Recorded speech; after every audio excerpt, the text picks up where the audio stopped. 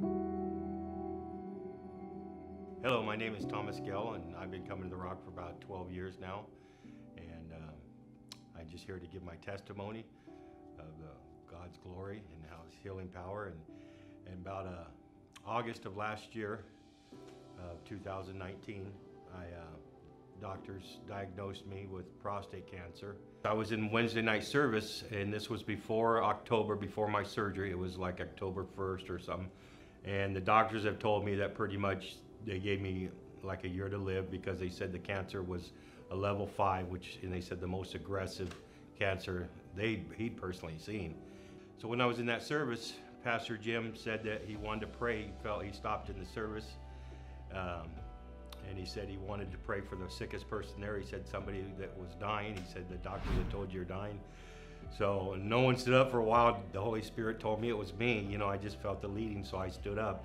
And I believed I was going to be healed. I believed, and there was, you know, and he asked me when I got the results to let everyone know, to let the church know.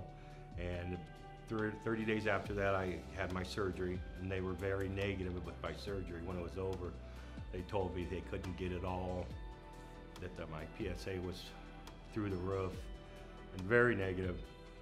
But I knew that by His stripes I was healed.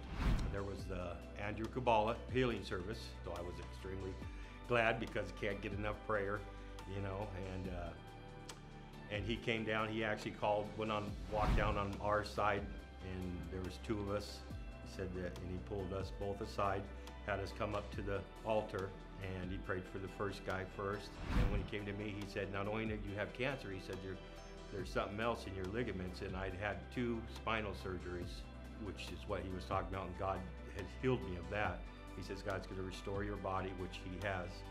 He's restored me of that, and he prayed for my cancer, and I knew from that day I was healed. I knew that God is my healer. He's Jehovah Rapha. And the doctors, they were on a different page, but that's okay.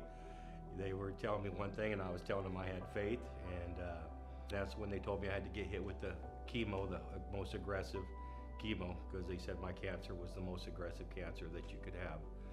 And that's when they gave me the positive report. They called me up and said that everything was healed. They couldn't find nothing. They gave me a clean bill of health and said they couldn't even find the kidney stone I had. So I just wanted to tell people and give God the glory, and let people know that Jesus is our healer. He is the God that heals us. And that's my testimony.